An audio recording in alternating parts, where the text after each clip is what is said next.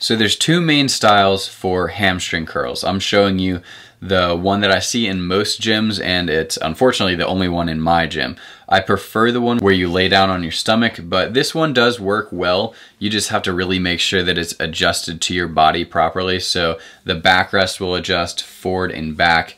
And then depending on which type of these machines you're using, there'll be one or two other adjustments. That and then the starting position are the only two things that adjust on the one that I'm using. Something that I try to pay attention to when I'm doing these hamstring curls on this particular machine is you'll see where I'm holding those bars next to me, I'm kind of pushing forward and pushing my body backwards, if that makes sense.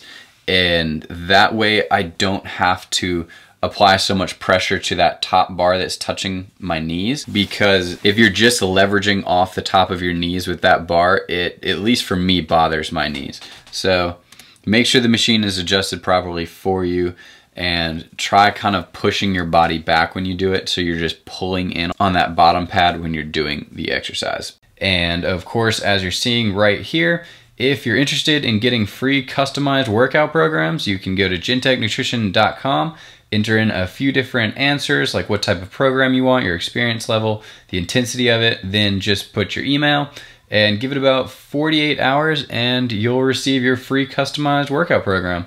So yeah, thanks again for watching the video, guys, and I'll see you in the next one.